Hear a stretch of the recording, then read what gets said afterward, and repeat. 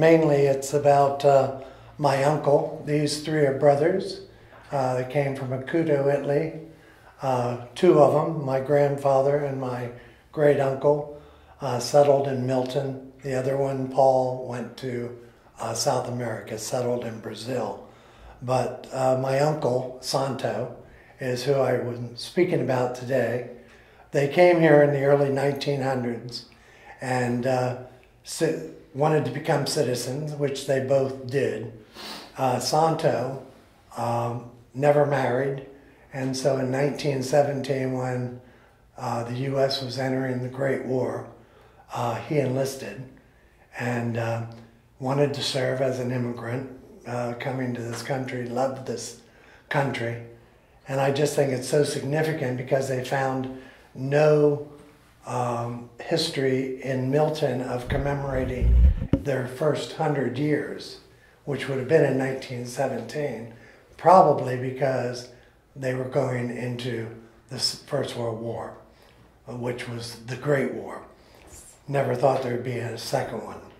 But anyway, he loved the country. They both would have entered, but he was married and starting to have children. My grandfather, which would have been my father, was born in 1917.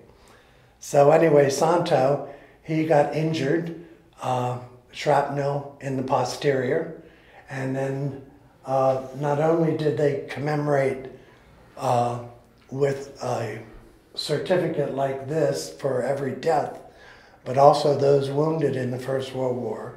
The commendations like this was given to each one, and this one is signed by Woodrow Wilson.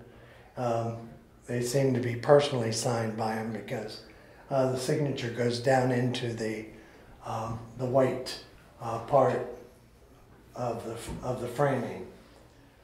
But anyway, and then this is the flag that draped his coffin and the commendations that he got during his service, short service in the war, and his dog tags, very simple dog tags, name on one side, number on the other.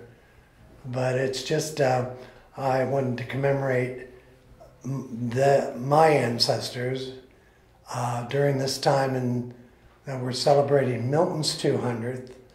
Milton is altogether celebrating, but it seems like in our nation, we're a very divided nation. You know, talking about immigration and do we want these people, don't we want these people? And back then, there was no saying no. We accepted them all. They had problems in their own ghettos and that stuff, but they were all hung together. And one thing they did want is they loved this country.